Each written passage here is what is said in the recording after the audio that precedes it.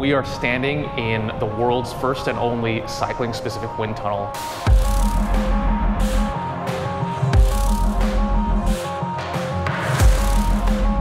Specialized and GoPro are working together to make sure that our athletes are able to capture amazing footage, but also able to do so with minimal impact in terms of aero efficiency, but at the same time to make sure that getting that race footage doesn't cause them extra calories or cause them to be slower over that hard 3-week Tour de France race.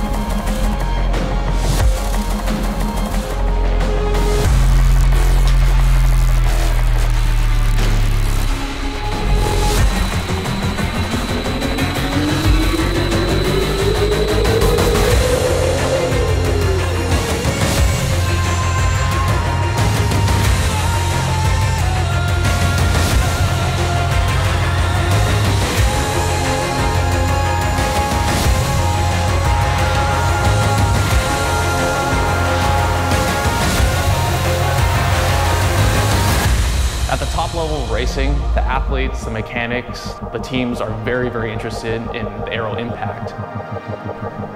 The bike we're testing the camera on today is our brand new Venge. It's pretty much the first bike that was designed from the ground up as a full system.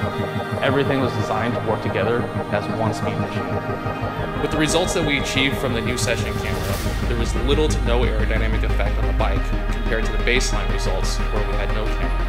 There was a less than 1 watt difference at 50 kilometers an hour.